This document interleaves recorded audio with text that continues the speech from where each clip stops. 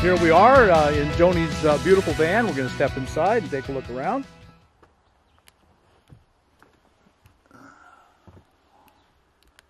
Okay, man, it is so nice. Your tiny house builder did an amazing job. Thanks. Why don't you go ahead and show us around? All right. Well, starting up here in front, I've got a lounge area. So one of the things that I really wanted with this van was I wanted it to feel really open. And I didn't want any floor to ceiling anything because that just it just closes everything in and boxes it in. And so I went with a really, really open design.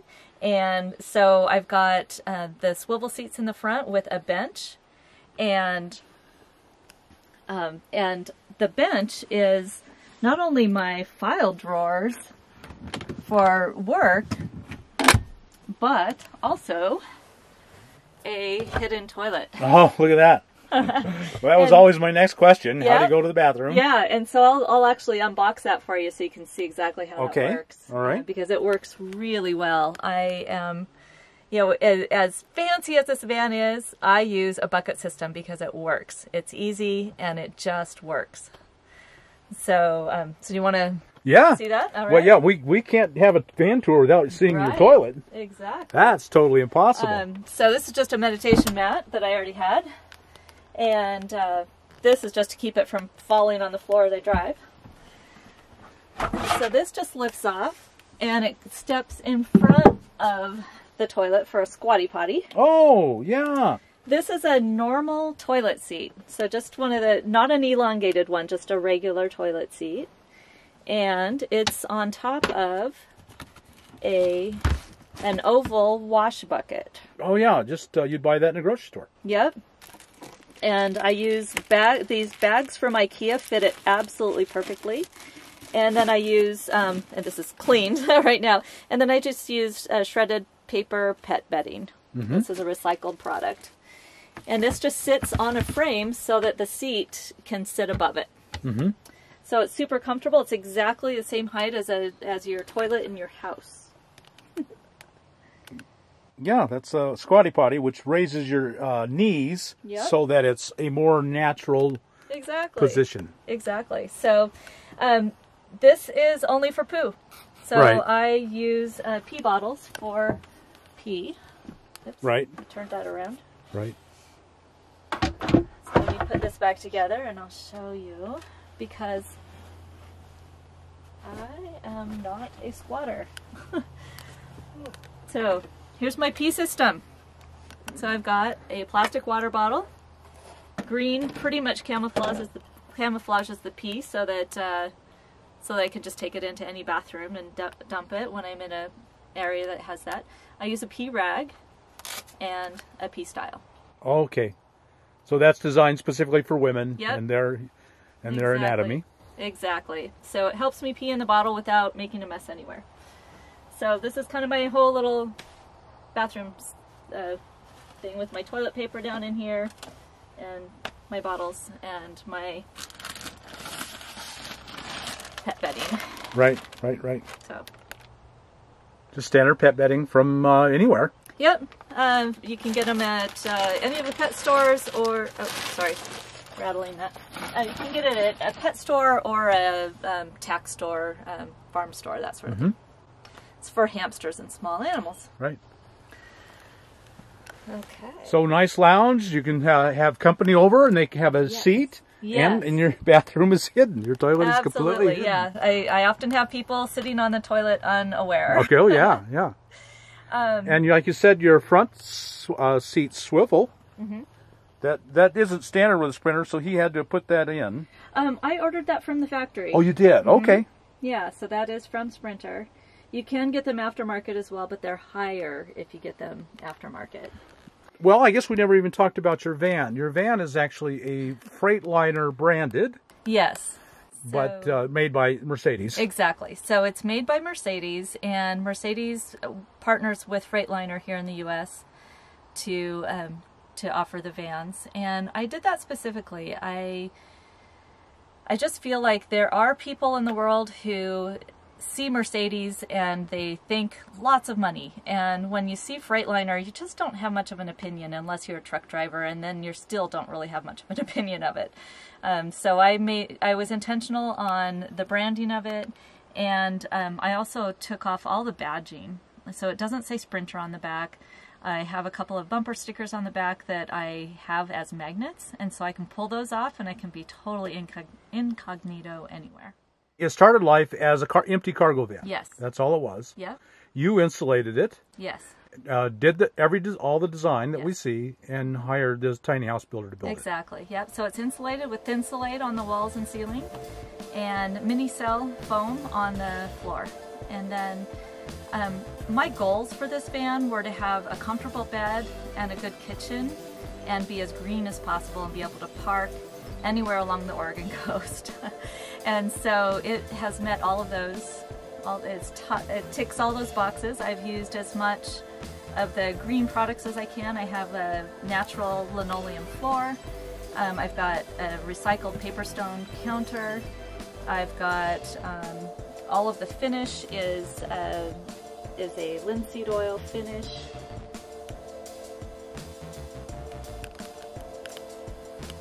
And I've got like organic bedding and all of that. So so I've got a really great kitchen setup.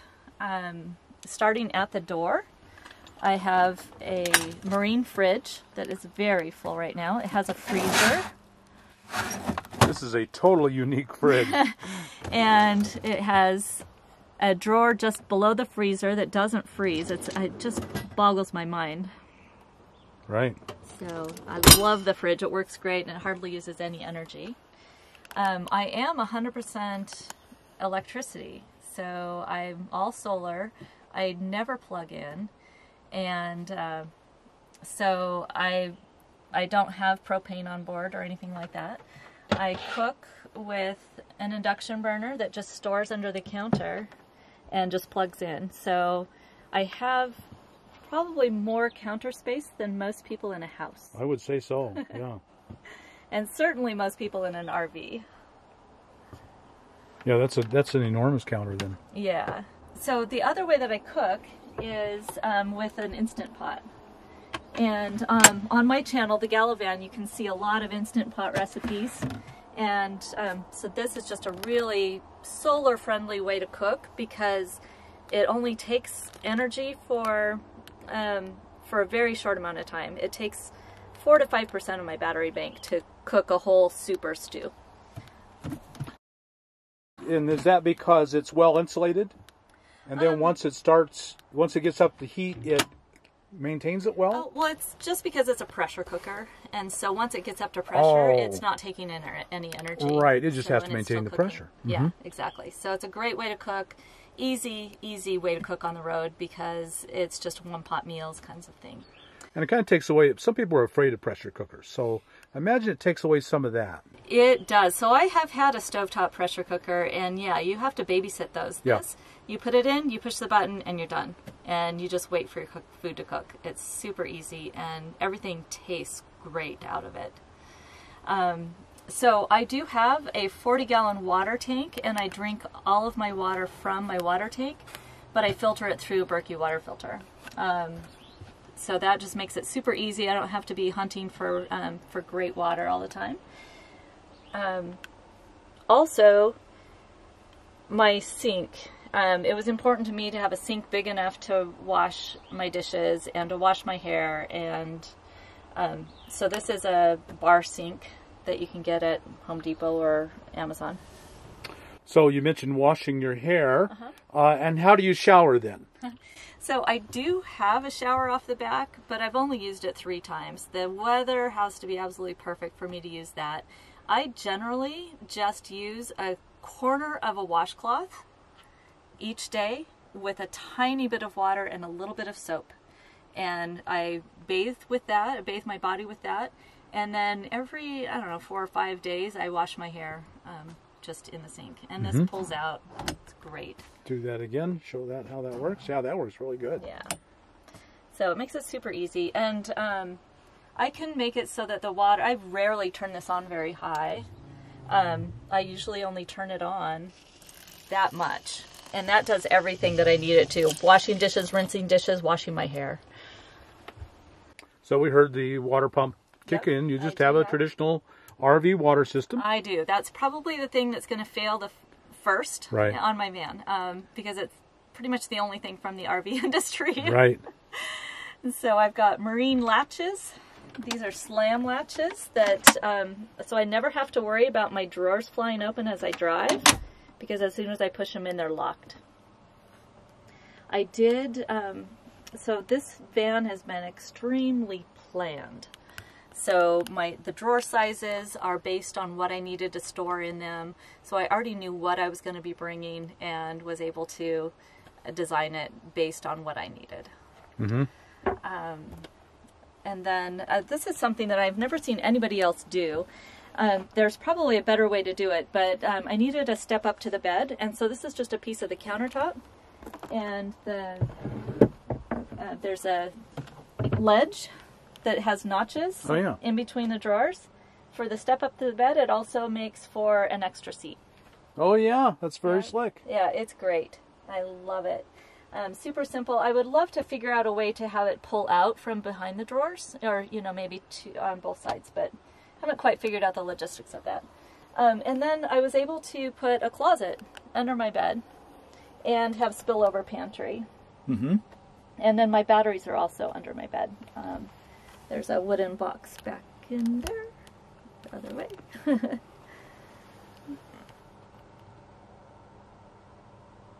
And it's your clothes closet. Yep, my clothes closet. Kind of everything. And my food pantry. Yep, and my shoes. And then up above, this is basically my dresser, and bookshelves and everything. I love this open design. Yes. It gives you. You're not really supposed to walk around your van while it's in motion, but when you do have an extra driver, sometimes you do that. You go back and close a window or something. It gives you a handhold. And nothing ever falls out of it except for one towel. So everything has a home, and that one towel is always there and falls out. The one towel, it has its home. It just doesn't stay. It likes to bump out. But yeah, everything has a home. And I think as you're planning out your van, I mean, you don't have to use these materials. You can still have a van that lives like this van without the expense of this van. But what I would recommend is that you have everything have a home and have it in its place all the time, because it just makes it so much easier.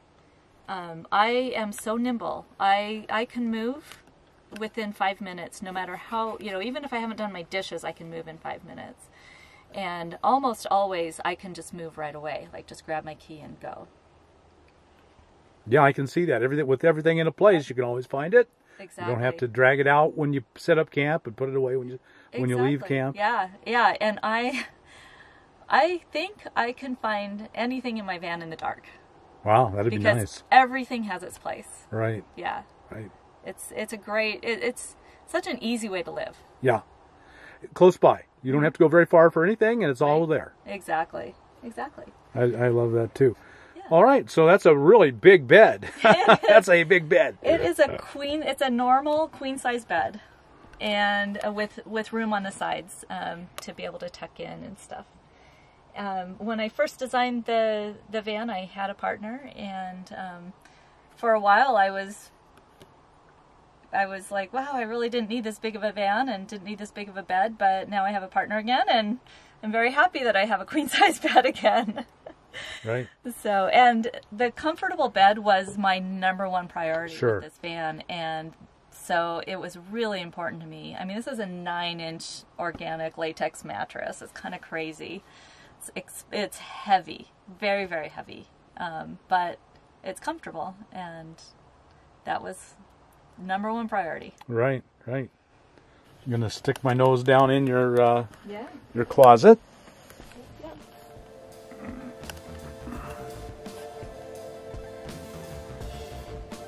Just everything that you have in a house, you have a spot for it here.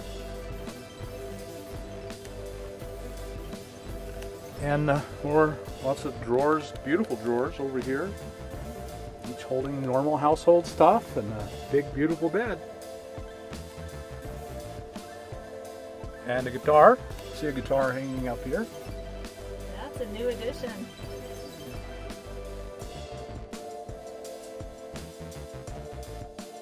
Alrighty, so why don't we go ahead and check out the back? Yeah. Okay.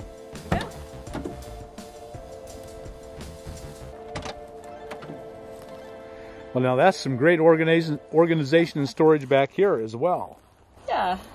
So, so these boxes are really to prevent my pillow from falling into my garage. Right. That was kind of an afterthought, but it also provides storage for my screen that I put on the back.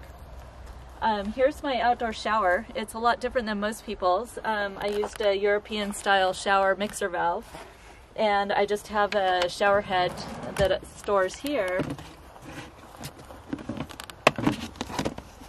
in with my freshwater hose and my shower curtains, and it just has a suction cup that goes onto the window.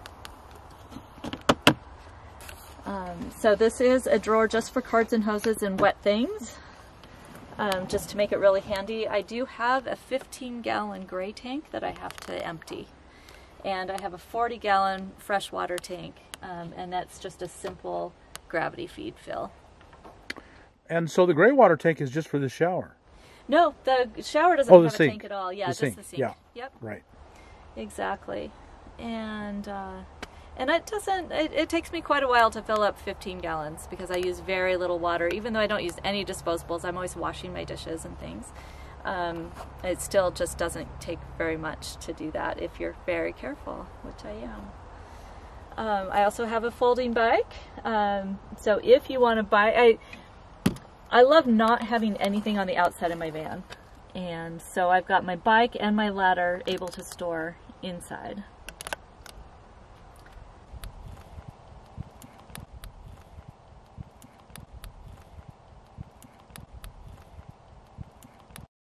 So we're back inside, and you did a stunning, stunning job of doing the layout. I mean, it's nearly perfect, I think. Thank you. And your carpenter, your tiny house builder, was a true craftsman. Mm-hmm. Boys, you know, sometimes people pay a lot of money and aren't happy with what they get, but I assume that you're delighted with what you got. I love it. Yeah, yes. It's amazing craftsmanship here. Mm-hmm. So this is a hard question, but do you mind if I ask, how much have you got invested? So, you know, this is, you know, I did plan for this, and I did put some money into this, but you can do the same sort of build and have the same sort of, you know, layout and stuff with a lot less expensive materials. I will say that it is far less than purchasing a pre-made road trek or the like. And you get exactly what you want, you get higher quality materials, and you don't have the extra things that you're not going to use. Like, I did not want a microwave, I didn't want a black tank, I didn't want an indoor shower. All of those things would have taken space that would have decreased my quality of life. So it is, you know, this is definitely a higher end build, but it is far less than a pre-made build, and you can do the same sort of thing for a lot less. Right. Even if you're not a craftsman. Yeah. You probably aren't going to end up with the same craftsman quality unless you are a craftsman. Exactly. But you can have an amazingly comfortable home for pretty little money, too. Mm-hmm. Exactly. So before we go, why don't you give us your social media again? Great. I am at The Galavan. That's TheGalavan. That's on YouTube, Instagram, and Facebook. And so everyone go check her out. A lot of great ideas, and I think you'll really, really enjoy it. Yeah.